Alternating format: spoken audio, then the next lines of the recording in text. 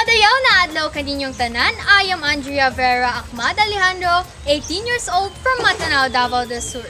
Growing up from a broken family, it led me to strive further and be determined to conquer my fears and reach my dreams. Before the pandemic, I was an active Girl Scout and got the highest award a girl could have in the organization. I became a Chief Girl Scout medalist with a one-year project which focuses on ecology in tree planting. I planted 50 mahogany seedlings and it successfully survived and grew after 2 years.